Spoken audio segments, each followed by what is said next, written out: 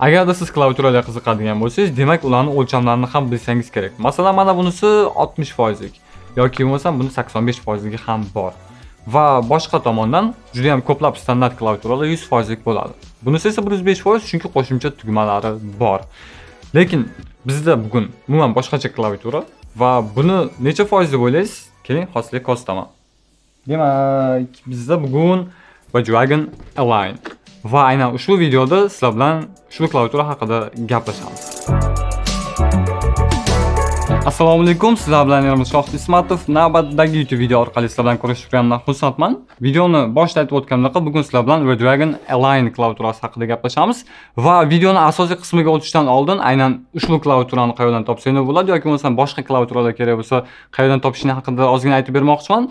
Buning uchun shunchaki apg.uz saytiga kiramiz va o'zingizga kerakli bo'lgan klaviatura modellari, turlarini tanlab yoki masalan shu Redragon Align deb shu klaviaturani qidiradigan bo'lsangiz, sahifasi chiqadi. Buning ichida texnik ma'lumotlari, boshqa parametrlar bor. Sizlarga mos keladigan bo'lsa, shunchaki bitta klik, ya'ni bitta bosish orqali raqamingizni qoldirib ushbu klaviaturani sotib olishingiz mumkin bo'ladi.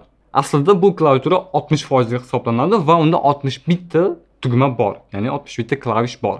Lekin aytishingiz mumkin, kattaligini qarang, aynan 60% klaviatura uchun bu juda ham katta deyishingiz mumkin. O'zi aslida ham shunaqa. Va shuning uchun ham o'ylashimcha nomi Align. Bundan tashqari, aynan shu klaviaturamiz RGB podsvetkaga ega, ya'ni orqasi rangli yonadi. Bunaqa rangli yonadigan lampochkalarga qiziqadigan bo'lsangiz, bayna sizlar uchun. Endi bilmadim, o'zingiz xulosa chiqarasiz va bundan tashqari plug and play holatda ishlaydi, ya'ni bunga hech qanaqa driver, programma yoki boshqa narsa o'rnatish shart emas. Yana bir asosiy narsasi bunda blue switchlarning mavjudligi, ya'ni bu to'liq mexanik va blue switchga ega. Menga ko'proq o'zi asli blue switch ovoz yoqadi, bilmadim, lekin o'zimda red switch va o'zi buni olib qaraydigan bo'lsak, blue switchlarni ham har xil bo'lishi mumkin. Lekin aynan blue switch ovozi men uchun eng zo'r klaviatura hisoblanadi. Shu bilan birga aynan buni ustidagi yozuvlar e'tiboringizni tortishi mumkin, ya'ni high speed, high responsibility yoki bo'lmasam shunga o'xshash mana bu tomonda yozib qo'ygan gaplari. Keling endi buni ochamiz va o'zi to'liq o'lchami qanaqaligini ko'ramiz. Sababi hozir chet el YouTube'ini ko'radigan bo'lsa, ko'pchilik juda ham katta narsalarga qiziqadi. Katta ovqatlar, katta qanaqadir buyumlar va hokazo. Biz bo'lsa aynan shuni klaviaturada ko'ramiz. Tayyormisizlar?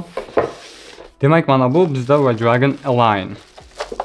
O'zi aslida hozir ko'rishingiz mumkin, qutisida, ya'ni korobkada unaqa katta ko'rinmasligi mumkin. Lekin bu rostdan juda ham giant oversize keyboard hisoblanadi. Keling buni chekka surib turamiz va qutisida o'zi nimalar borligini bitta ko'ramiz. Bizda Type-C kabeli bu yerda ko'rishimiz mumkin. Juda ham chiroyli o'ralgan va bundan tashqari men qo'llanma deb o'ylaganim bu nakleyka, ya'ni stiker ekan. Ready for battle degan o'zining bir qancha nakleykalari. Chunki men Redragonda unaqa ko'p nakleyka ko'rmaganman, lekin bunisi boshqacha. Boshqa hech nima yo'q, qutimiz bo'm-bo'sh va keling klaviaturani o'zi qanaqaligini ko'ramiz. Do'stlar, aynan ushbu klaviatura haqidagi birinchi fikringizni qanaqa? Albatta izohlarda yozib qoldiring, men uchun qiziq, sababi o'lchamni ko'rishingiz mumkin, yaxshigina katta va yuqorida ham aytib o'tdim, blue switch. Keling ozgina ovozni eshitib ko'ramiz. Blue switchda ovoz shunaqaroq chiqadi, lekin bundan ham yumshoq blue switchda bor. Buni asosiy xususiyati uni kattaligida bo'ldi va qo'shimcha sifatida shu rangli yonishini, lampochkalarini hisobga olib qo'ysak bo'ladi. Bundan tashqari bu 60% bo'lgani uchun o'ylashimcha juda ham ko'p keyboardlarni, ya'ni klavishlarini alohida function button bilan ishlaydigan qilishgan. Hozir ham mana ko'rsangiz bo'ladi bu yoqda. Ya'ni bitta FN control bor. Bundan tashqari aynan F, ya'ni function tugmalarni yuqori tomonga raqamlarga berishgan. Bundan tashqari bizda rangni qo'shimcha almashtirish uchun qo'shimcha tugmalar, page up, page down, delete. O'ylashimcha endi bunda biz o'yin o'ynab ko'rib bitta test qilsak bo'ladi. Yuqorida ham aytib o'tdim, ya'ni sizlarga ikkita 60% va 105% klavishlarni ko'rsatdim. Hozir endi ko'rsataman. Tasavvur qilib olishingiz uchun bu 60% lik standart klaviatura. Va endi bizni bu yoqda Redragon Align'ni ko'radigan bo'lsak, bu ham 60% klaviatura, faqat uni tog'asi yoki amakisi. Adhamjon aytgan uchun shunaqa ham qilib ko'rsatyapman. Ko'rishingiz mumkin mana. Ikkita yoki bo'lmasam 3ta yaxshigina 60% klaviatura chiqadi. Keling yaxshisi buni testlarda sinab ko'ramiz, ya'ni qanaqa yoza olamiz o'zi yoki bo'lmasam qanaqa o'yin o'ynay olamiz, bizga bo'ladimi, yo'qmi? Sabab bu narsa hamma uchun qiziq bo'lsa kerak. Agar olmaydigan bo'lsangiz ham shuncha qana bu klaviatura nima qilar ekan deydigan bo'lsangiz, Ikkita o'yin o'ynaymiz, Monkey Type'ni tekshiramiz. Ikkita o'yinimiz bu. Birinchisi Need for Speed Heat, ikkinchisi Fortnite. Sababi bittasi shooter, bittasi game, racing game bo'lgani uchun ham hammaga mos kelib ketaversa kerak. Endi testlarga navbat. Several song-filled hours later. Aynan bu klaviaturamizda qanaqa tezlikda yoza olishimizni birinchi navbatda test qilib olishimiz kerak edi. Shuning uchun juda ham tez holatda biz Monkey Type'dan foydalanamiz. Bu osonroq hozir bizga. Odatda 60 ta 65 tagacha so'z yozaman ingliz tilida. Bu klaviaturada qancha ko'ramiz. Demak, ketdik.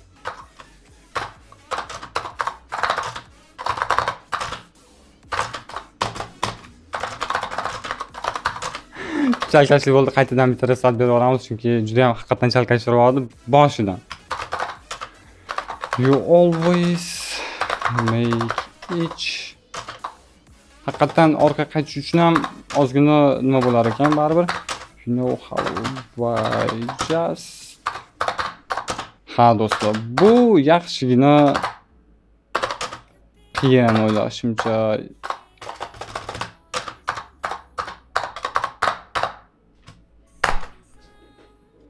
$27 words per minute.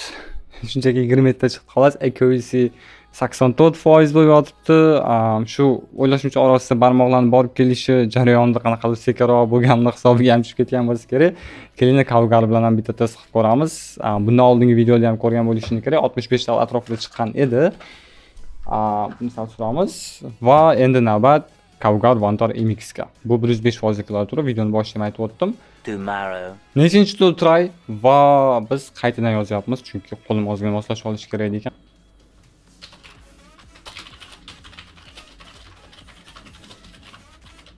Power of golden experience VQ 57 57 ta so'z moslashib olish mancha qiyin bo'ldi rostdan. 90% accuracy, ya'ni to'g'riligi va ikkalasini o'rtasida umumiy farqi kodini qaysi birida yaxshiroq o'zi yozsa bo'ladi. Balki barmoqlarim yetmagan rostdan tezligi uchun shu. Meanwhile, Murshoqda ham Fortnite menga topshirishdi va hozir tushgan raqiblarni ligini qaltiratib qo'yaman. Men qattiq o'yin qilib beraman sizlarga. Vроде klaviaturaga ozgina moslash bo'lsam bo'ldi. Biroz aytishim mumkin, o'zim uchun chista o'ylagan narsam, xavfli tarafi bor klaviaturani. O'yinda bo'lib qolsangiz, kimdir kelib qolsa, sразу Alt F4 ni bosib chiqib keta olmaysiz. Juda ham uzoq va FN ni ham bosish kerak. Birdaniga qochish uchun juda ham qiyin. Vроде o'ynashga maza. FN bilan puskni bosadigan bo'lsam, pusk blokirovka bo'lar ekan va bunda men ancha qiynalmasdan o'ynashim mumkin. Xo'p, chekkaroqdan tushamiz, sekin tirikchilik qilib boramiz, chunki klaviaturaga ozroq moslashib olishim kerak bu jarayonda. Xo'p, men o'ylagan joyim bu yoq va shu joydan katani topib olsam bo'ladi yoki men bu joyga tushsam bo'lar ekan. Loyla ko'p atrofimda, juda ham ko'p. Qurol ber, qurol. Qayerda bor edi? Loyroq bo'lsa ham qurol topdik, mister. Yo'q, odam.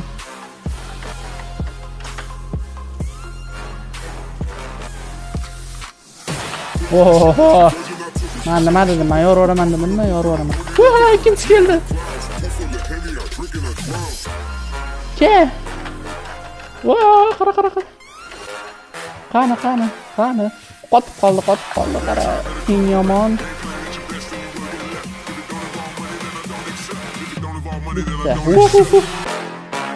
Menang yaxshimi? Salomat qo'yingman. Birorta o'qitmayman. Mana o'zimning klaviaturamni bo'lganda qilib tashardim, lekin bunda ham yorib tashladim. Aka klaviatura вообще yoqib qolib yorib oladigan bo'lsam, menga olib berasiz pulga kiraman. Men вообще yorib tashlayman shuni. Ko'rdinglar, tushum bilan uchtasini mazasini qochib tashladim. O'ynashga udobno desa ham bo'ladi. Yaxshi ozgina qo'lni moslashtirib olsa bo'ladi. Men update kelguncha ancha qo'limni o'rgatib olgandim, shuning uchun uncha qiynalmadim. Klaviatura birodar zo'r. Menga yoqdi. Men bermayman.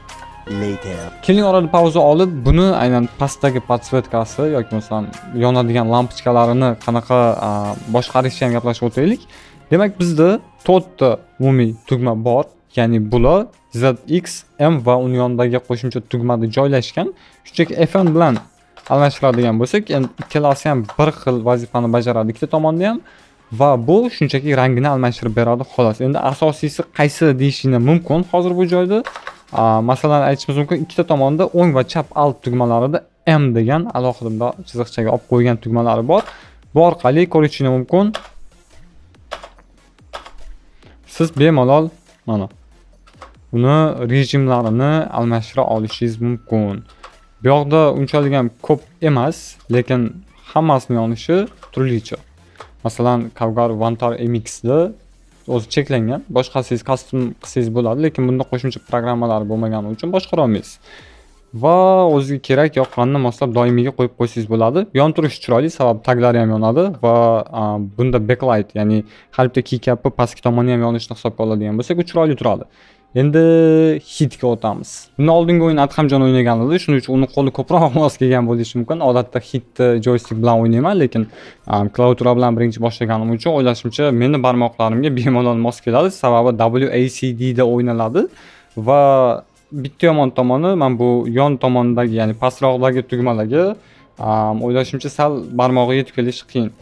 Yomon tomonni aytishim mumkin, alohida strelkalar bo'lmagani uchun klaviaturada hozir buni bemalol boshqarib keta olmayman. FN ni bosib, keyin buni harakatlantirishim kerak bo'ladi. Va ovozni eshitishingiz mumkin, juda ham blue switch bo'lgani bilan qattiqroq eshitilyapti. Shunaqa holat. Keling endi o'yinda o'zini qanaqa tutadi, buni ham ko'ramiz. Va yana bitta narsa, alohida screen record qilib olmayapman, sababi ultra wide deb 16:9 bilan kelish ozgina qiyin, shuning uchun keling kamerani o'zida klaviatura bilan qanaqa chiqishini ko'ramiz xolos. Va o'yin boshlandi. Hozir ham ozgina qiyin bo'lar ekan, sababi bizda ko'rsatkich klavishlar yo'q. Ya'ni FN ni bosib harakatlantirishimiz kerak bo'ladi. Biz shunchaki ko'chaga chiqib olsak bo'ldi hozir.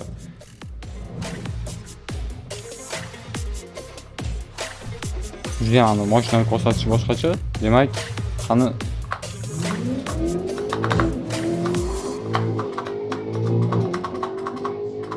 har bitta bosganingizda buni ovozini chiqishi boshqacha, lekin qo'lga mos kelib olishi bilmadim.